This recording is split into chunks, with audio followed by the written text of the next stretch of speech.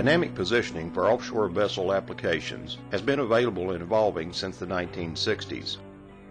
Thrustmaster's Portable Dynamic Positioning System, or PDPS, is designed to make dynamic positioning propulsion available without having to dry dock or extensively modify the vessel.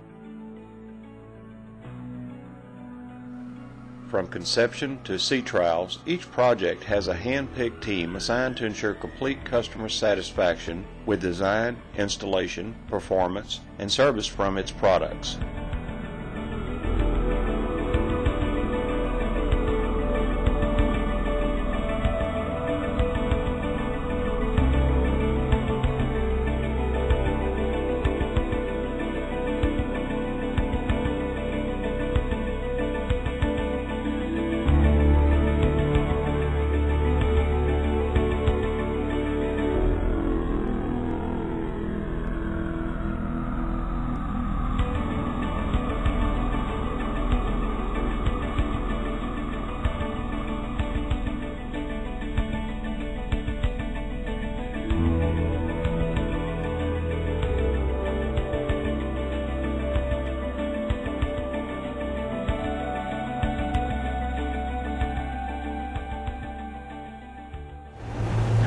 If you notice, the HPUs have been installed in a convenient location to the thrusters, but that's not necessary because of the hydraulic systems, which allows the power units to be installed practically anywhere on the vessel. And the only thing that connects the thrusters to the power unit is hydraulic piping. These vessels typically can be outfitted with the thrusters within 1 week from time of delivery until sea trials.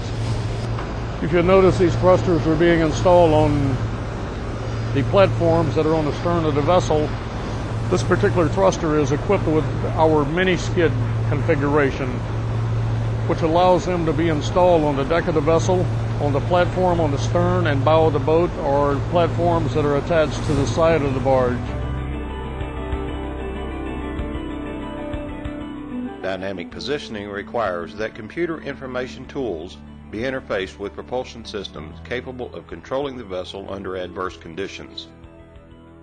Thrustmaster's PDPS is designed to interface with existing DPS electronics for bridge-installed systems, or built into our own self-contained control rooms, complete with manual and interface controls, environmental, and personnel accommodations.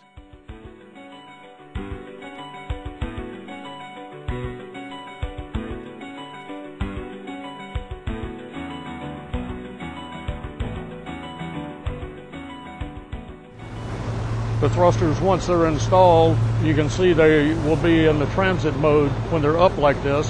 They're hydraulically actuated to swing down into the water, and you're up and running.